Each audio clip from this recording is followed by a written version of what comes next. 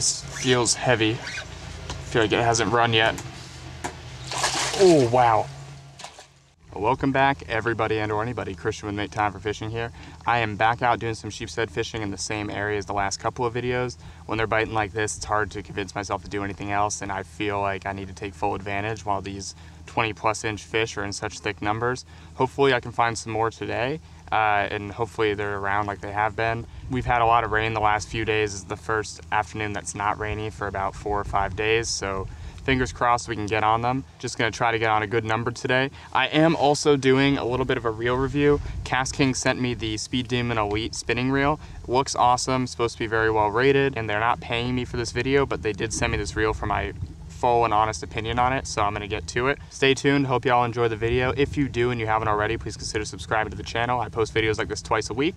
I am going to be keeping some fish today. I haven't kept fish in a while because I had so much for my Alaska trip. If you haven't checked those videos out, you really should. They were a lot of fun. I'm going to be doing a sheepshead poke bowl, which I've shared on my Instagram before, but I don't think I've ever made a video on it. So stay tuned, I'll show you that at the end. But anyway, let's get after it. Let's go get some fish, and hopefully we get some dinner out of it.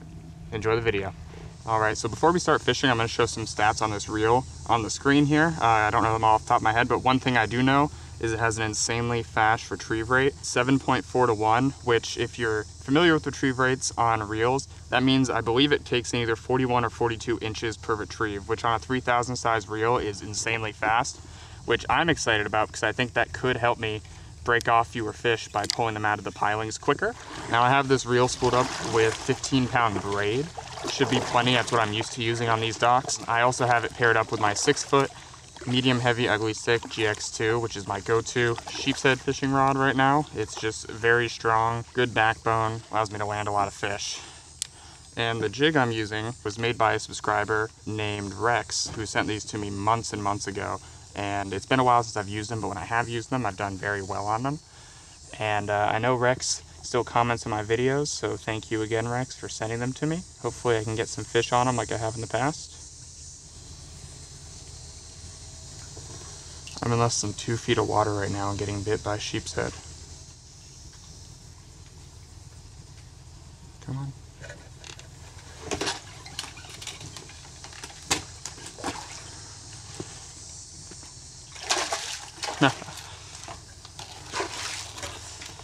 There we go. Knew there was one there. Not real big, but not bad for the first one. It's probably just about a keeper. And that little swinging jig from my subscriber, Rex.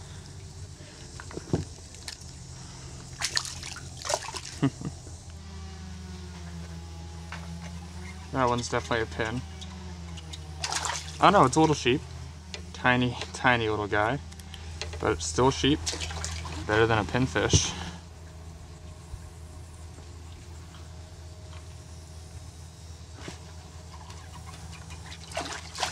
Another little one. Okay, it's about 45 minutes to an hour before low tide right now. I'm switching to a freeline rig, which if you're new to the channel, is my favorite way to catch these fish if I can. Catch most fish really.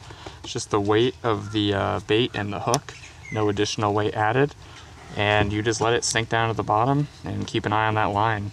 If you keep a moderate amount of slack in the line, it's usually pretty easy to tell when a fish grabs it.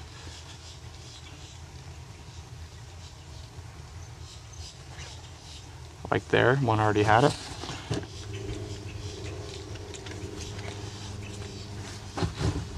So wind is making this a little more difficult than I'm used to. The reel feels nice though, but I would love to test it on some big sheepshead like I've been catching here in the last few trips.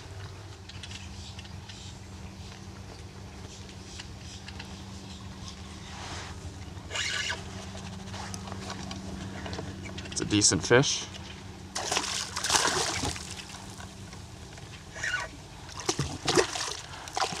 Nothing crazy, but it's a start. Probably a good 14 and a half, 15. Pretty guy. He'd be a keeper, but gonna hold out for a little bit. See if I can get a fish or two around 16 to 18. That's usually my preferred size to keep, just to get a lot of meat for him. All right. see where this ends up.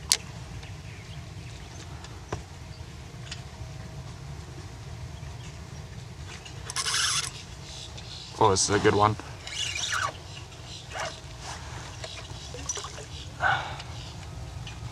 Oh, is this a drum?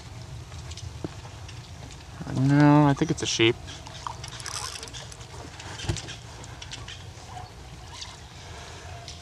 No, it's a drum.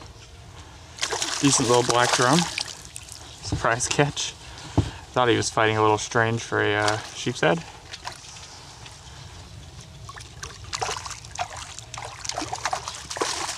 Come on. Pretty nice little black drum here. Probably 18, maybe 19 inches. For me, that's a good one.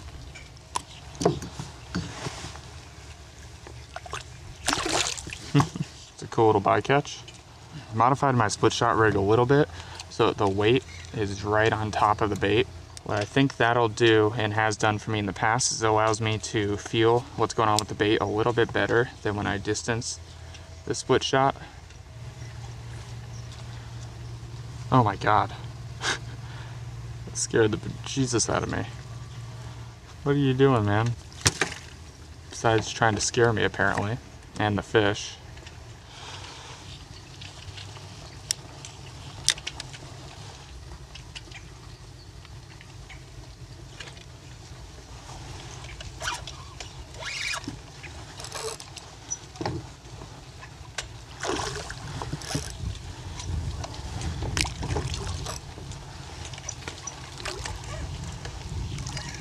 Oh, it's a good sheep. The reel's handling it like a champ, too. Oh, no, the hook pulled. Shoot. Must have not had the fish hooked very well. Dang it.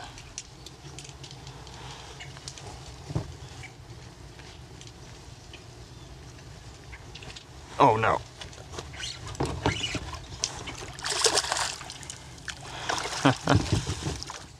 Nice, I don't know, 14-incher, something along those lines. All right, went back to a 3/8 ounce sheep sticker jig. I need to get more of the pro jigs, I think. But 3/8 should be a good size for the depth and current right now. Current is just flipping over, just beginning to flow in a bit. Wind's picking up again, huh?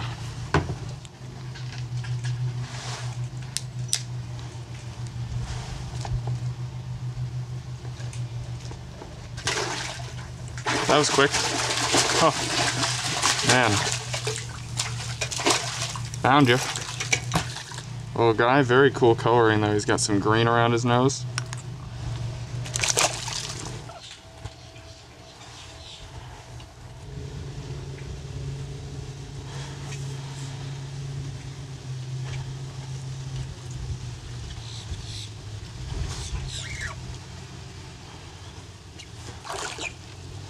At least bigger, but still not big. Well, let me see. He might be worth keeping. Let's get a length on him. Right there. Yeah, he's just a little over 14. I'll wait till I get a 15 or 16. I'm pretty confident I can find someone about that size. Still trying to find those keepers for the table.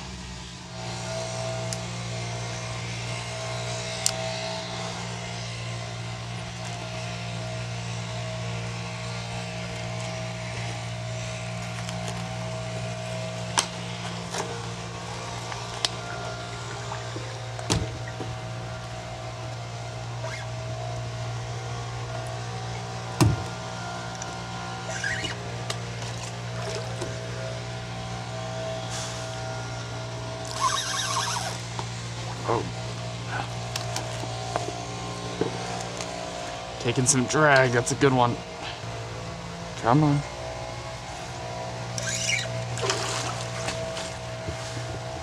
Stay over here.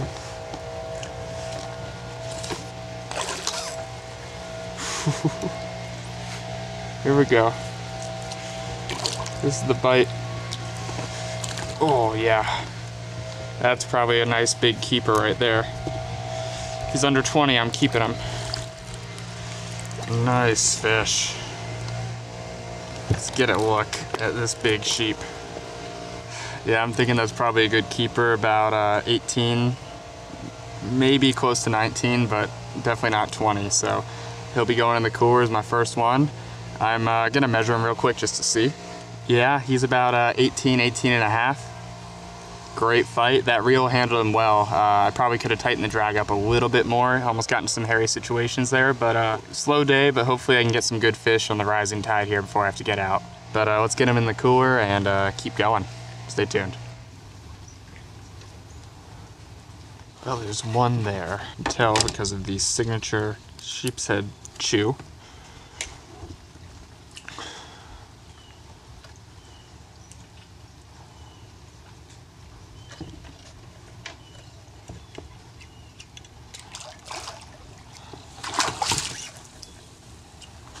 It's not bad.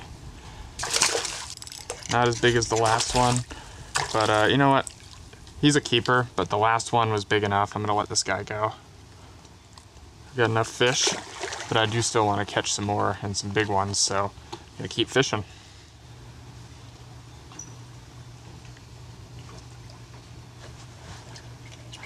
Little one.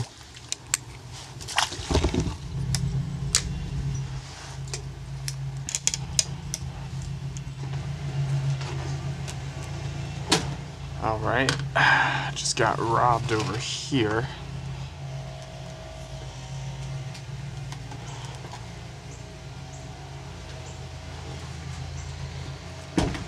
This feels heavy. I feel like it hasn't run yet. Oh, wow. Let's get him through here. Oh my gosh. Thank God I tightened that drag. That was unexpected.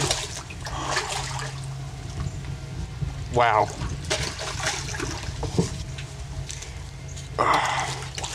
Land him quickly before he has a chance to really run on me. Oh, there he goes. There he goes. Oh. Wow. He might be close to 20. That's a pretty big sheep's head. I think he's bigger than my last one by a hair. Oh, wow. Rising tide sheep's head. To the jig? Yeah, the jig fell out in the net, so thankfully I didn't lose this guy. Let's get a measurement just to see. I'm thinking he's about 19.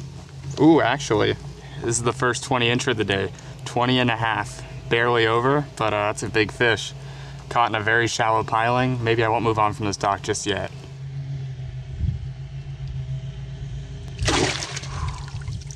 Ooh, man, this reel completely put the stop to that 20 and a half inch sheep's head in some very tight quarters. That's not the situation you want to hook a big fish, but this reel, really, I'm impressed with that. That was amazing.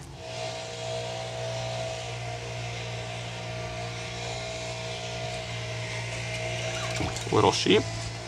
You got some big guys down there?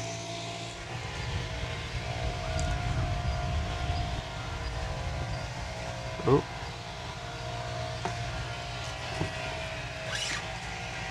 Oh, wow. That's big.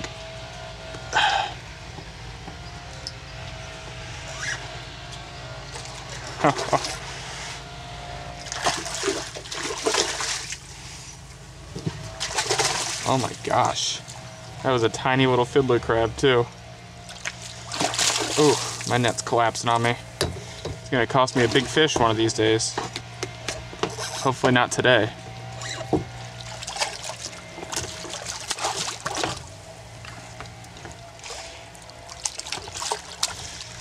Ooh, yep, see? Net's collapsing. Another big sheep's head. This one's very purple. This one's probably close to 18. I don't think he's quite 20. Won't measure him, but big old fish on the sheep sticker jig once again.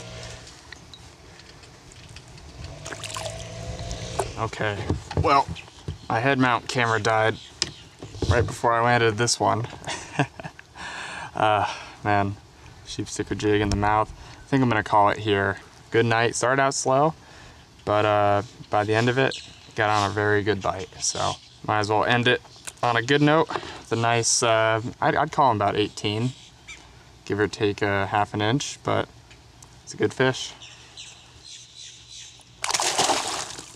Alrighty, well, I'm getting off the water. Just released that nice 18 or so incher right at the end.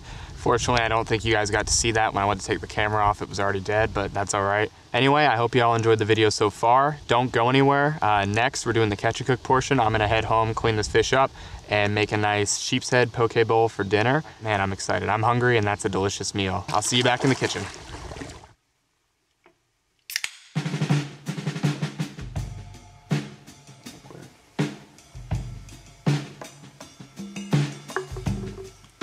So we're doing a sheep's head poke catch and cook today, like I said. So this isn't a true poke. What I actually do is I ceviche the fish, makes it a little bit more food safe, but you still have that raw fish texture like you would have with a true poke bowl, which if you're not familiar is basically a sushi roll bowl. This is a really simple dish. All you're gonna need is some raw fish, limes, sushi rice, and whatever kind of sauces you want. Additionally, you can add some accoutrements, some toppings like you would get at a poke bowl place. I like to do sesame seeds and fried onions, edamame as well. You can just get frozen ones. You just throw them on top, but whatever sauces you want, we like to use a kind of a mix. So we start with a store-bought poke sauce. You can find them in the Asian or international aisle. Then I mix in a little bit of soy sauce, a little bit of ponzu, sometimes some fish sauce and some sriracha if I want some spice or I want some more fishy flavor. You can also add some fresh fruit if you want something a little more tropical feeling. But anyway, let's get to cooking. First, I'm gonna start out by cleaning the fish, then we'll get it ceviche.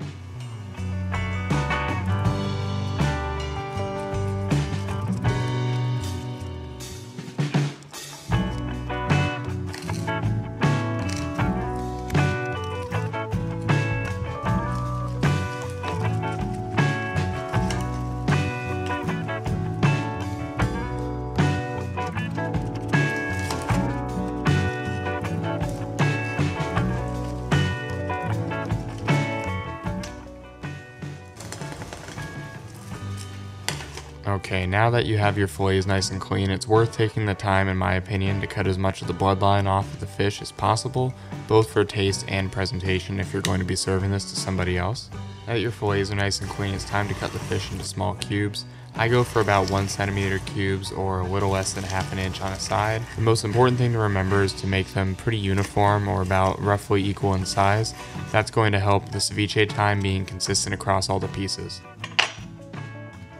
Next, I'm going to place the fish in a shallow baking dish or any flat container like a Tupperware container would be good as well. Then pat the fish down flat.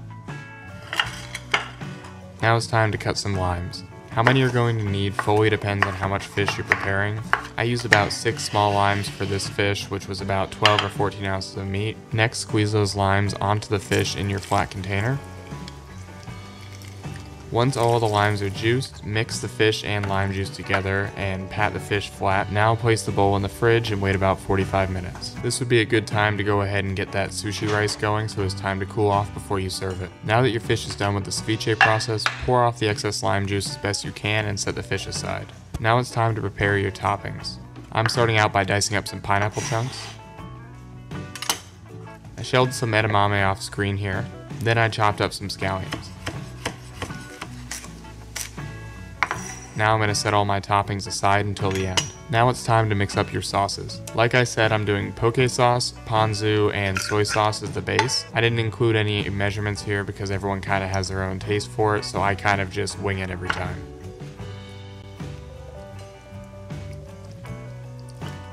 I just pour them all over the fish and mix it all together in the container. Alright, the moment we've all been waiting for, let's put this whole poke bowl together. First the rice. Then the fish. I like to pour a little bit of the extra sauce over the fish so you can mix it into the rice. Then your toppings.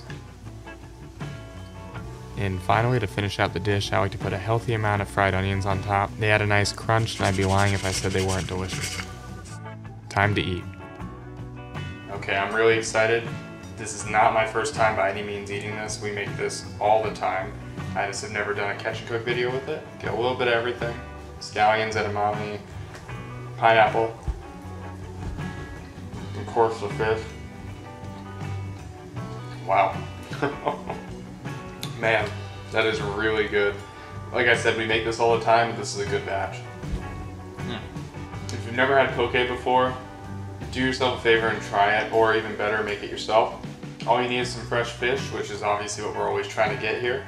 This is the accoutrements we like to put on it, but you can do any kind of toppings, or if you're crazy, you can do no toppings. Preparing the fish is also the same process we go through to make ceviche. We just drain out the lime juice and mix it up with the sauces instead and serve it over rice. But anyway, I'm gonna go eat. I really can't wait. The hardest part about making this is waiting 45 minutes for the fish to ceviche. I know you can do it in less time. That's just the time I like for the consistency I get out of the fish.